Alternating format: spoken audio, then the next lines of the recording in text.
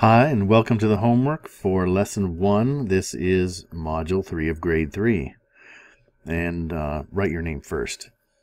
Do that before you forget to do it. You won't remember to do it later. And we're completing charts. These are classic in-out boxes where we have a tricycle has 3 wheels, number of tricycles. So we're counting threes, basically. So if there's 3 tricycles, there have to be 9 wheels, because that's 3 times 3. You don't have to write that 3 times 3 here, but that's what we're doing. And if we have 12 wheels, then that must mean that there are 4 tricycles, because 4 times 3 is 12. Right, and that was 9. And I'm not going to do that, writing these little equations for every single box, but you get the idea, I hope. For 5 tricycles, 5 times 3, 15. And the total number of wheels, 18. 18 divided by 3 would be 6. And by now you've noticed 3, 4, 5, 6, 7. And then we're counting by 3s down here, 9, 12, 15, 18, and it's 21 here. And now we're looking at 4s. A tiger has 4 legs. So you can see 20 legs, that had to be 20 divided by 4 is 5. That's 5 tigers. And 6 tigers would have 24 legs. 7 times 4 would be 28. 8 times 4 would be 32. And you see what we're doing here. We're just, every time we have another tiger, we have to add 4 more legs.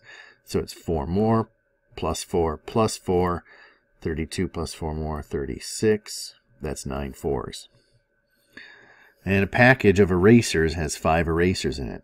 So 6 packages must have 6 times 5 erasers. 6 times 5 is 30.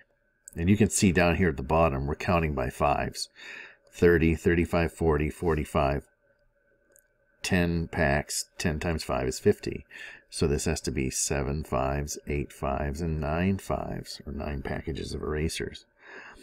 Write 2 multiplication facts for each array. So you can see here, this is a 1, 2, 3, 4, 5, 6. 6 columns. So that's 1, 2, 3, 4. So it's 4 rows of 6. And you could count all of these if you didn't know, but 4 times 6 is 24. See where the equal sign is here, and see where the multiplication symbol is there? Got to read those. It's not always times and equals, right? So another way to write this, with the product first, we can just change the order of the factors. 6 times 4. And this is 1, 2, 3, 4, 5, 6, 7, 8. It's 3 rows of 8, which is also 24.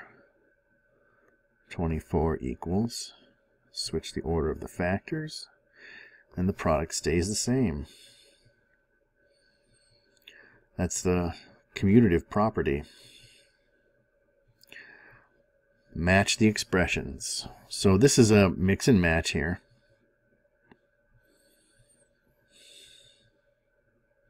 So we got to look at this whole section at once. And you might be able to, if you know all your facts really well, you could probably do this in your head without writing it down. But what I'm going to do is I'm going to write down the products so we can match up the products. 3 times 6 is 18. 3 7s is 21. 2 8s is 16. 5 times 9, same as 9 times 5, 45. 10 2s is the same as 2 10s, which is 20. 7 3s is 21. So you can see those match up. 3 7s matches 7 3s. And now you can see what's going on maybe right away. You almost don't even have to figure these products out, because if you see 3 times 6, there's 6 times 3. You almost don't have to know what it equals. You can match it up. 2 8s, we're going to look for 8 2s. Here's 8 times 2. And 5 nines is going to be the same as 9 fives. And 10 twos, like I said, is the same as 2 tens there. So that's how they match up. So you can either do that, you can either solve all these, 20, 45, 16, and 18. You can either solve all these and match up the products, or you can just recognize the commutative property. And finally we have completing some equations. We have 2 sixes equals 6 twos, which equals 12. Right? These have been written in unit form. Usually we're used to seeing unit form with units of ones or tens or hundreds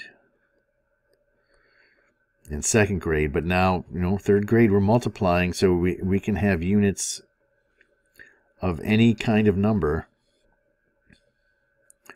whatever we want to count. So 6 threes is the same as 3 sixes, which is 18. And these are the same ones that are up here, I think.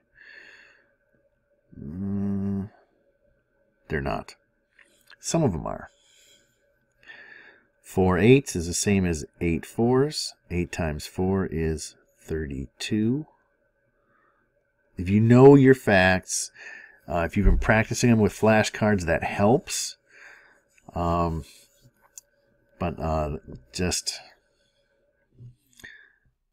helps. Playing some multiplication card games is even better. Here we have fact triangles are a great way to practice your multiplication facts. It makes this so easy when you just know your facts. So here we see a product of 28, and we have to figure out what's the other factor. How many 4s makes 28? And it's 7.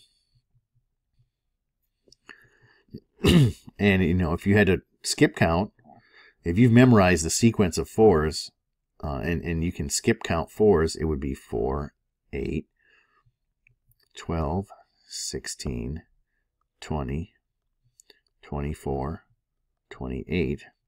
That's 1, 2, 3, 4, 5, 6, 7 4s. And you can figure it out that way. And you can always figure out the next factor in a series like this if you're skip counting by adding 4 and adding 4 and adding 4 and adding 4. And that's okay. If that helps you remember it, you keep doing that, and eventually you're just going to remember everything. 5 twos plus 2 twos is going to be 7 twos, right? Because we have 5 twos, 2 more twos, 7 times 2, which is 14. And then here we're looking at 5s, right? This is going to have to add up to 6 5s. So we have 1 5 already. We need 5 more 5s to have 6 5s. And 6 5s is the same as 5 6s, 5, 10, 15, 20, 25, 30.